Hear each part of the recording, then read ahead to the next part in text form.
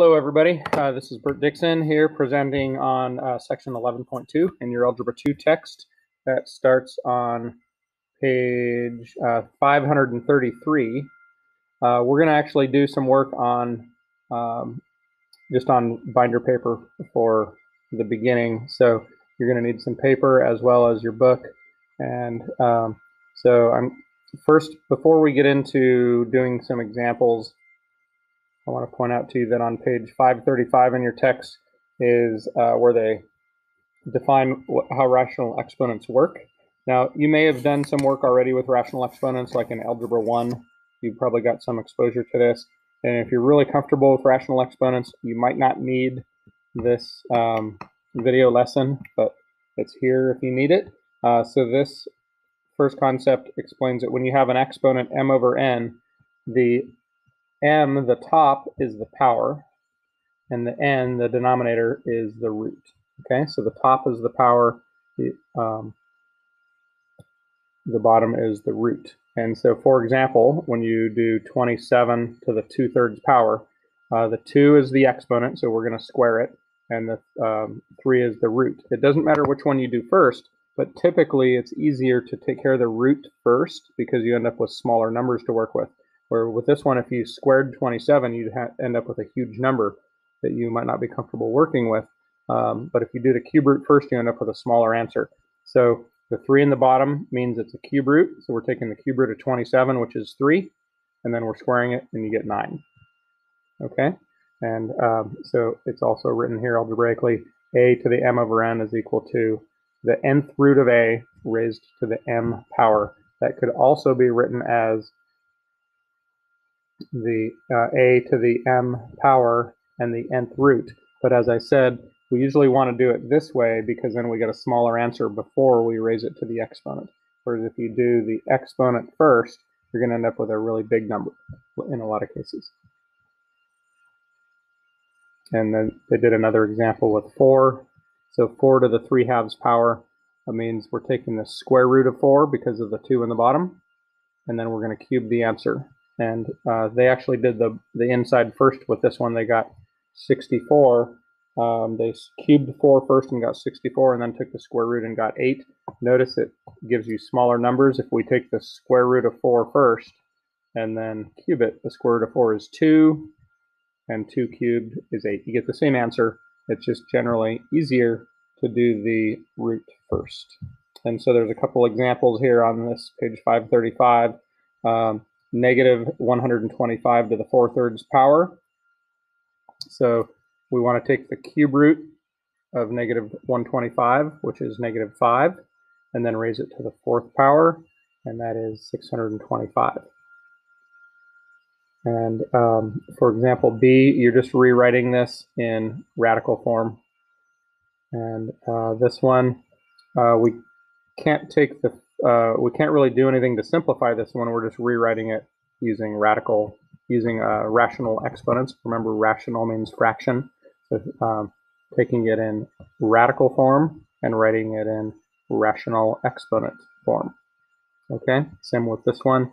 That's in radical form. We're writing it in exponent form. Okay, example B. Here we're taking this fraction, 81 over 16, and raising it to the 3/4 power.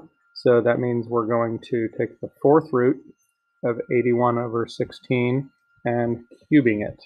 And so the 4th root of 81 is 3, and the 4th root of 16 is 2.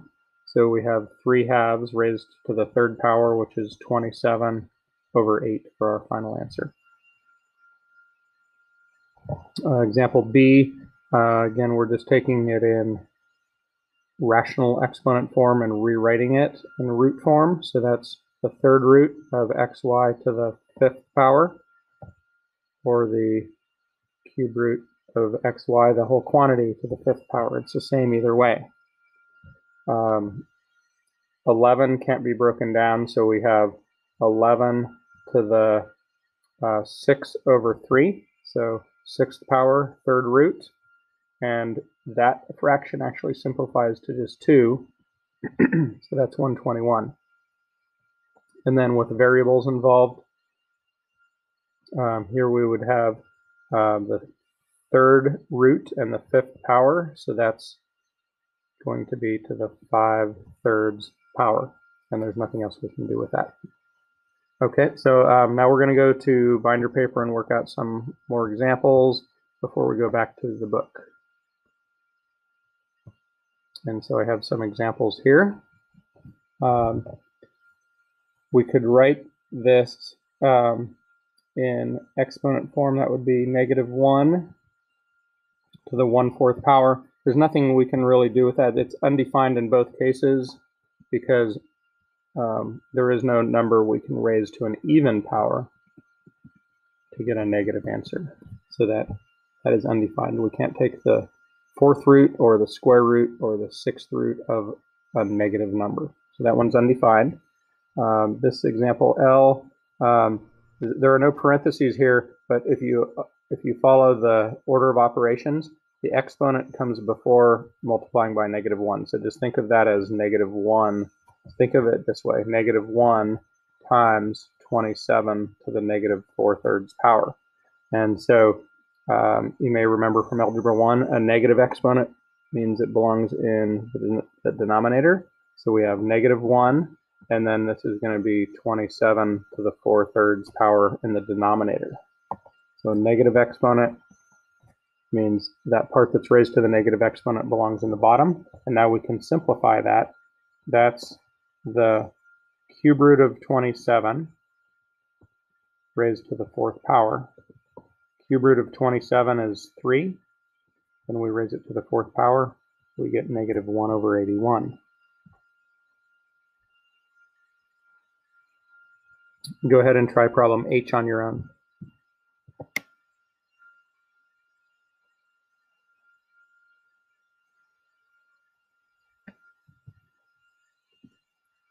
So this would be 16. Take the 4th root of that and then cube it. So that's going to be 2 cubed, which is 8. Pause your video and try problem M. So 1/2 power is just a square root. So we have the square root of 49/100. You take the square root of 49 and get 7. Take the square root of 100 and get 10. Okay, pause your video again. This time we'll try all 3 of these. Pause your video and press play when you're ready to see the solutions.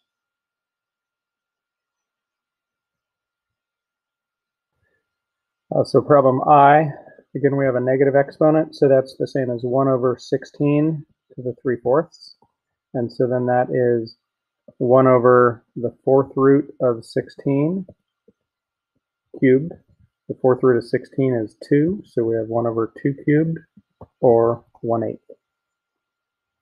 Problem J, remember we want to write that as -1 times 16 to the 3/4.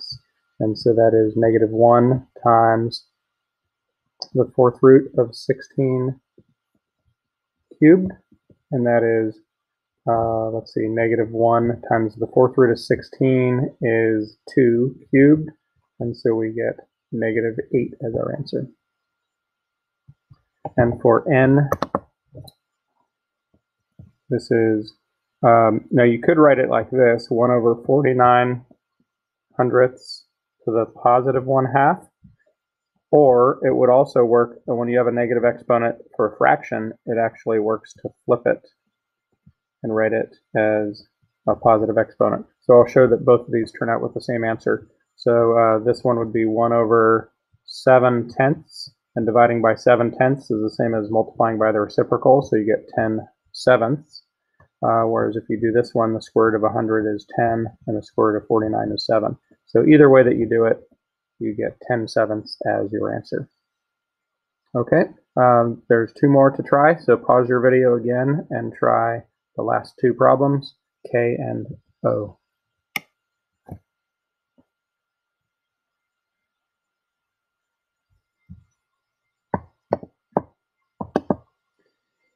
Okay, for K, we have, this time the -16 is in parentheses, so we have -16 we're going to take the fourth root of that and then cube it. And we can't take the fourth root of a negative number, so there is no solution to this one, or we would say undefined.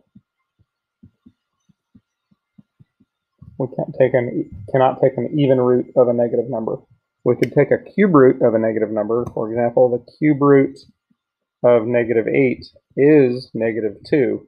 It works for an odd root, but not for an even root. We can't take an even root of a negative number. And then O, remember we can flip this upside down and change it to a positive 3/2.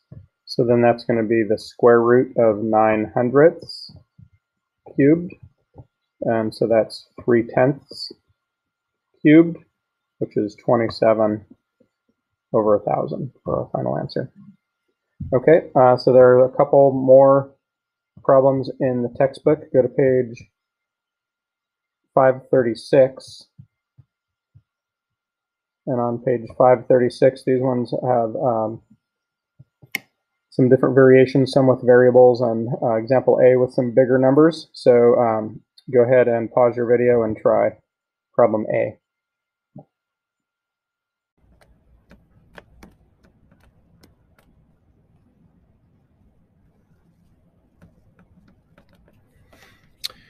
All right, so for problem 5A, we can rewrite this as the fifth root of -32 over 243, and then we'll square it. So the 5 in the bottom is the root, so it's a fifth root. The 2 in the top means we're going to square it. And so the fifth root of -32 would be -2. And the fifth root of 243 is 3. And then we're going to square that. And that is 4/9. So 4 over 49. Example B, there's nothing we can do to really simplify it, but it does say in the directions to translate the expressions, the radical expressions into exponents or vice versa. So this one has rational exponents. So to write it in radical form, we would just write the c root of 3y to the b power. It would also be correct to write it as 3y to the b power and then take the c root of that. So either one of these answers would be correct. Okay, pause your video and try problems C and D.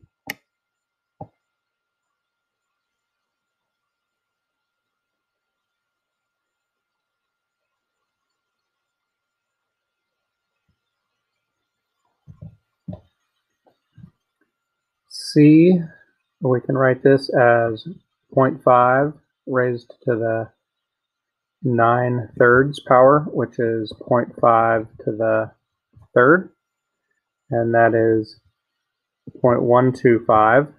Or if you change the 0.5 to a fraction 1/2, 1/2 to the third power is 1/8. So either answer would be correct. 1/8 is exactly the same as 0.125.